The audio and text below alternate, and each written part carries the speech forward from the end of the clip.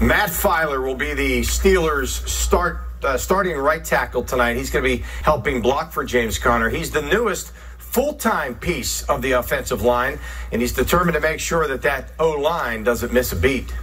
Matt Feiler is the newest starter in the group of five who will lead the way for the Steelers offense. You know, I definitely feel like part of the group, and I'm sure everybody else, the young guys in the room, feel that way as well. Feiler has started 11 games the past 2 seasons, including 9 of the final 10 in 2018.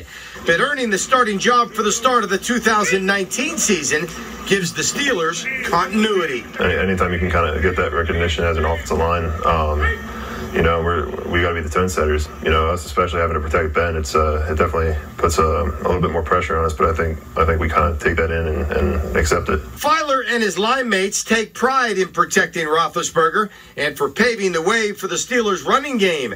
And while Feiler himself won't be in the game against Tom Brady, he knows he can still help beat Brady. The more we can stay on the field, the longer he's off the field, and we help our defense out that way. So, you know, getting the run game going and keeping that clock moving is what we can do to help out. It's the first game of the season, and it's a primetime night game against the defending champions. So, you know, it's a huge game. It's very exciting, and yeah, I think everybody's gonna be fired up.